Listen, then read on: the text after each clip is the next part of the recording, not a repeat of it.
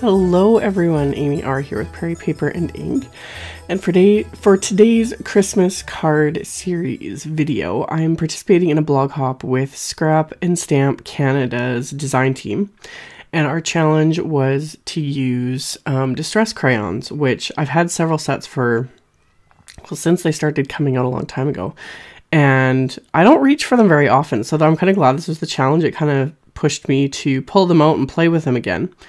So I decided to go kind of all out and do 4 simple cards. This is something you could do, like mass produce these for your Christmas cards. I kept them very flat, etc. So I started with 4 pieces of distress watercolor paper, and I've taped them to this great big cutting board. In the end, I didn't really need to do this because I didn't like move this around or set it aside to dry or anything, but that's what kind of the whole point was. And I only placed tape at the top and bottom. I didn't bother taping, you know, around the entire borders or anything like that. I just needed something to hold them in place since I was doing 4 of them. And the best, personally, how I like to use distress crayons is to scribble them onto a non-porous surface. Here I just have my little Art Impressions palette, so I've scribbled the crayons onto that, and I'm just activating them with water and using my wide Ranger paintbrush to paint them onto the watercolor paper. So I'm going to do a whole bunch of different kind of color combos and create, you know, either ombre effects or just rainbow effects, etc. And all of these, I end up doing 2 layers of color just to kind of brighten it, intense it. Now, the distress crayons, if you don't work with them, like work them up really well, they'll still have little, you know, dots and whatever of the pigment from the crayons. I honestly don't mind that at all. I also didn't mind that there were brush marks in my backgrounds. I did these fairly quickly because I was doing 4 of them, and because, honestly, let's all just admit it, I was running late as usual. So I started with my first one, and I did, you know, some blues and then some purples. And then I would just wipe off my palette with a baby wipe and then get to scribbling on some more colors. So I think at this point, distress crayons, every color is available now in the sets. I'm pretty sure. So I don't have all of them. I know, shocker, but that's all again because I don't reach for them often. These are great if you're into like mixed media and that sort of thing.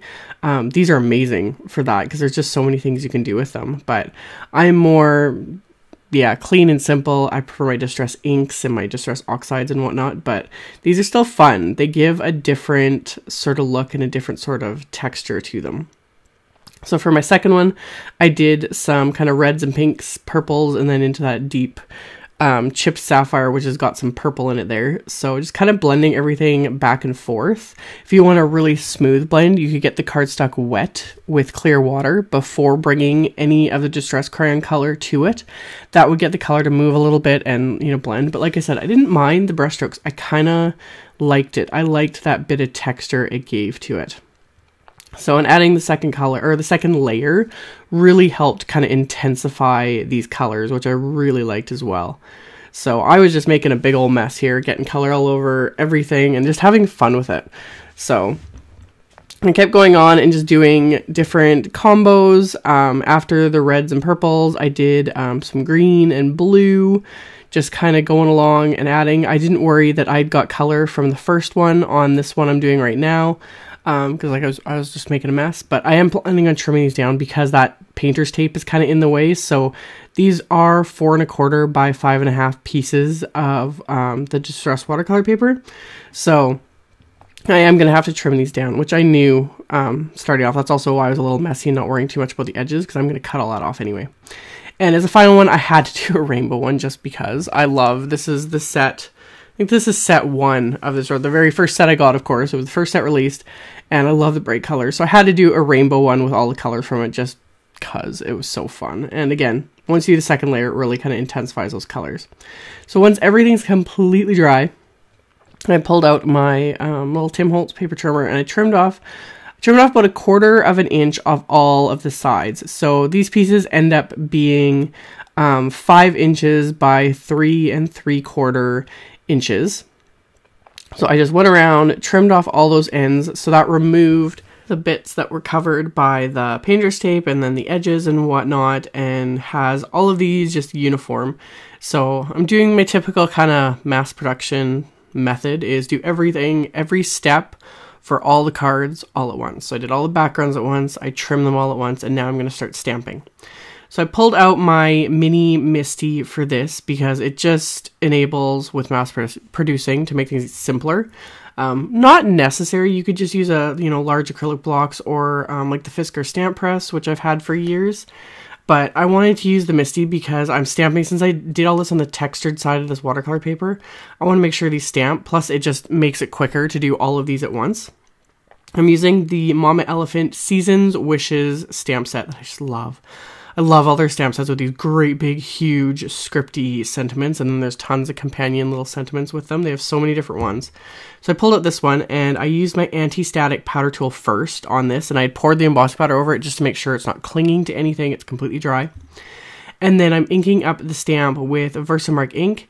And for all of these, I end up stamping the sentiment twice. That's where the beauty of the MISTI comes in handy, is I can stamp this twice to make sure I get as good of an impression as I'm going to get.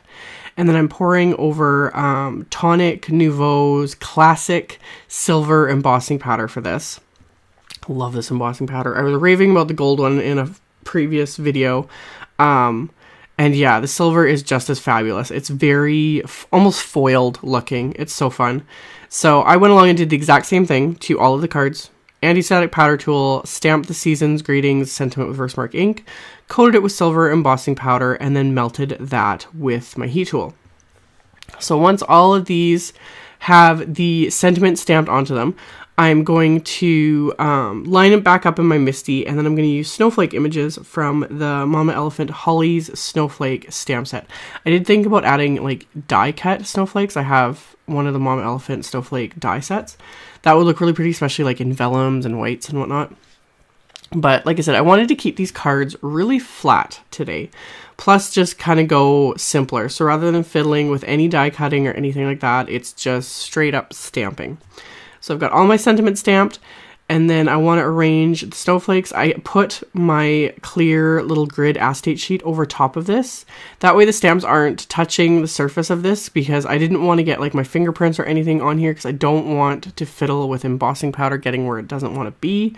So this just kind of protects my surface, but also gives me a spot so I can kind of lay out the snowflakes how I want them to be oriented on this card. And I surprisingly only picked out a few. It's hard for me not to use every single image sometimes. You could cover all the open space of these with snowflakes, but I decided to just use a few in the top and bottom corner. So once I had those in place, I was able to just close the lid of my MISTI, pick them up on that, and then remove the acetate sheet. And then I use my powder tool again, just to remove any static or any chance of the embossing powder sticking to anything but this. And then again, stamp the snowflakes twice, and I do that for all of them just to ensure that it's stamped really well. And then I'm using Hero Arts white embossing powder. I would have used Nuvo, but I don't have Nuvo white in my stash. Shocker. I will have to order some. So I use my Hero Arts white embossing powder, which I really love. It's such a crisp white. I've been using it now for I think close to a year or something like that, and it's just a fabulous white embossing powder. So stamped the snowflakes, coated it with white embossing powder, and then melted that with my heat tool, and then went along and just did every single one over and over again. So they all have their sentiments, they all have their snowflakes. Now the card bases, which is some just MFT Grout gray cardstock, a really pale gray. So I cut 2 sheets in half lengthwise. So I've got pieces that are 4 1/4 by 11 inches. And I'm scoring them at 5 1/2 inches with my Score Buddy and my Teflon bone folder. So I'll have all my card bases folded.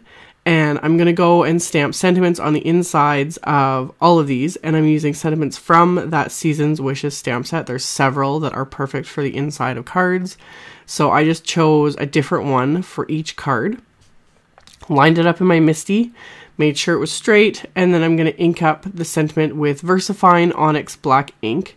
I did think about heat embossing the sentiments, but I just thought the black ink would stand out a little bit more and a little bit easier to read because these are such small sentiments. So I went along, stamped all the sentiments. Once I had all the sentiments stamped, I used the same snowflakes I used on the front of the card and lined these up again on the inside of the card. And this way I can easily stamp the snowflakes on every single inside really quickly and easily. So got those lined up, closed the lid of my MISTI, and I'm just inking those up with the same ink as the cards. Like this is Grout Gray ink from MFT. You could use VersaMark, but I've said it in a previous video, VersaMark doesn't show up as well on light colored cardstock. If this was a darker color cardstock, you could totally just stamp it in VersaMark and you'd get a tone-on-tone effect, you know, the watermark effect. But on light colors like this, it really doesn't show up. So I like to use either just a light gray ink or the same color as the cardstock. So stamped all the insides, and that finished off all the insides of the cards, quick and easy.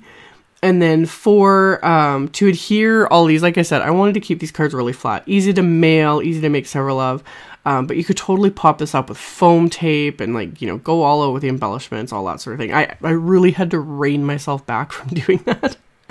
So I coated the back of all the watercolor paper with my Xyron Mega Runner and made sure to go all around the perimeter, added it to the center, because these did warp with all the watercolor and the heat embossing and everything. And press those down onto all of my card bases. So I have all of my cards technically done. And like I said, you could pop things up with foam tape, add die cut snowflakes. They really, you know, take these up a notch. But I kept these simple. My last only embellishment, and I couldn't resist. I had to do something. So I pulled out my Perfect Pearls powder in Perfect Pearl and Pewter. Used my little tonic craft spoon, which was perfect for that. And just put almost equal amounts onto an acrylic block. And then I'm going to mix these with some water. So that I've got fairly thick. It's not super runny, but just a nice bit of shimmer there on my acrylic block. And then I can use that brush to just flick it against the edge of the acrylic block and create some fun silver splatter just to kind of tie it all together and just give it that little bit of something. This is, you know, this is my not going all out and not adding tons of layers. You could totally skip the step, but I love the splatter. I gotta have splatter. So splattered all of those, let them sit for a few minutes to dry, and that finished off all of my cards. So as always, I will have links below the video to my blog post. I'll have a link to Scrap and Stamp Canada for those that my Canadian peoples that like to watch my videos. I'll have a link to them. They carry a lot of awesome products, as well as to multiple sources for all these supplies. So check out the description box below my video if you are interested. Thank you all so much for watching and subscribing and thumbs upping and commenting on my videos. I really appreciate the support, and I will see you all very soon in another video. Bye.